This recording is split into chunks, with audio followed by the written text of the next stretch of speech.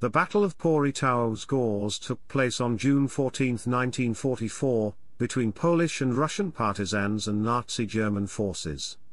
It was the largest battle between underground anti-Nazi resistance and German occupation forces in occupied Europe. Chapter 1, Prelude.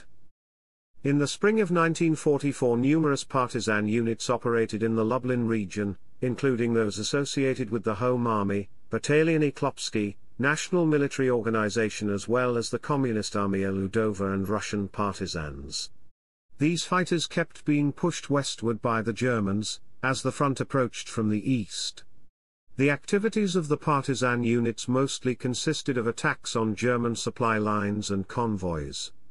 As a result, in May 1944, the Germans developed a detailed plan of an anti-partisan action, code-named Sturmwind, which they put into effect in early June.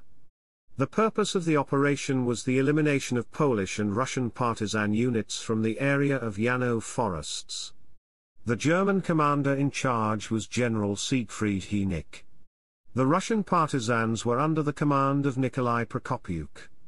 The Nowak forces were commanded by Boleslav Uso and the AL units by Stanislav Szelest. There were also several mixed units under various commanders. Chapter 2, The Battle. On the 14th of June, the Polish and Russian partisans, numbering around 3,000 in total, found themselves tightly surrounded by German forces.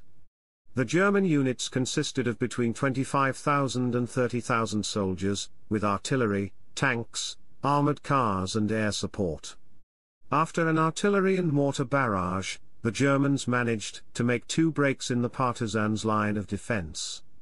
However, these attacks were eventually driven back, although at a high cost to the Poles and Russians.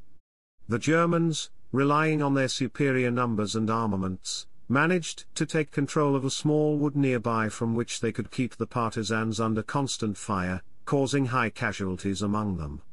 Using this as a base for further attacks, German forces managed to seize the western side of the Porytowe Hill, which breached the main line of defense.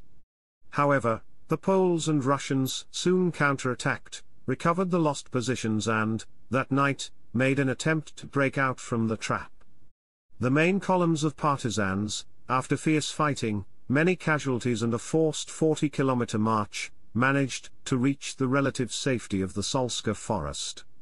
Partisan casualties were about 170, including around 100 killed and 70 wounded.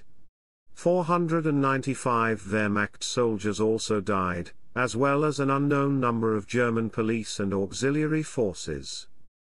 Chapter 3, Aftermath.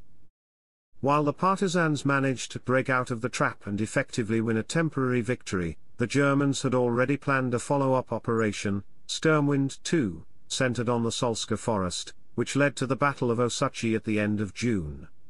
The Wehrmacht managed to accomplish in Sturmwind II/Osochi what they failed to do in Sturmwind I/Porytowe Wzgórze.